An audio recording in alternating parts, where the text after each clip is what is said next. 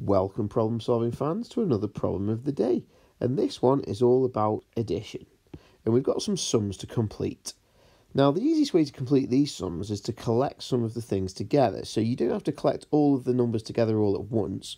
What you could do is collect these two together first. Well, 40,000 plus 7,000 is going to be 47,000. And then if you add 600 plus 7, that's going to be 607. And now you can put these two answers together. So 47,000 plus 607 is going to be 47,607. And obviously you have a comma 3 digits in from the end. So 1, 2, 3, comma.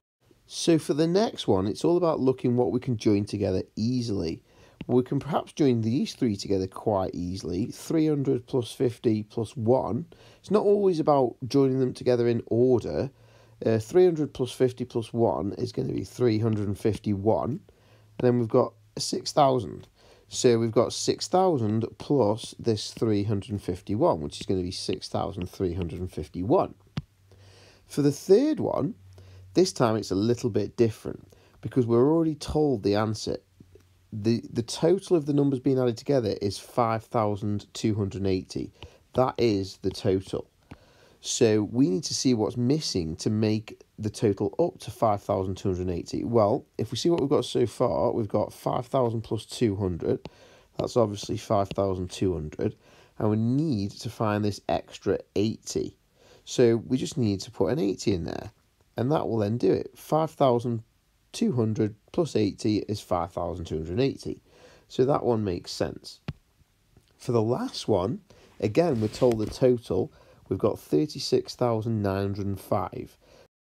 So let's see what we've got so far. We've got 30,000 plus 903. Well, that's going to be 30,903. And we need to see what extra we need to make it up to 36,905. Well, if we do 36,905, take away 30,903, we'll see what the extra bit is. So 5 take away 3 is 2, 0 take 0 is 0, 9 take 9 is 0, 6 take 0 is 6, and 3 take 3 is 0.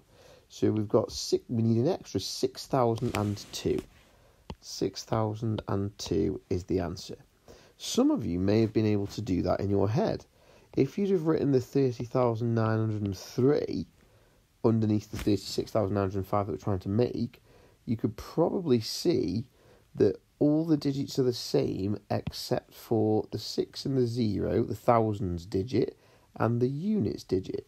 So if the thousands digit needs to be 6 more, we'd need an extra 6,000. And if the units digit needs to be an extra 2 more, we need an extra 2.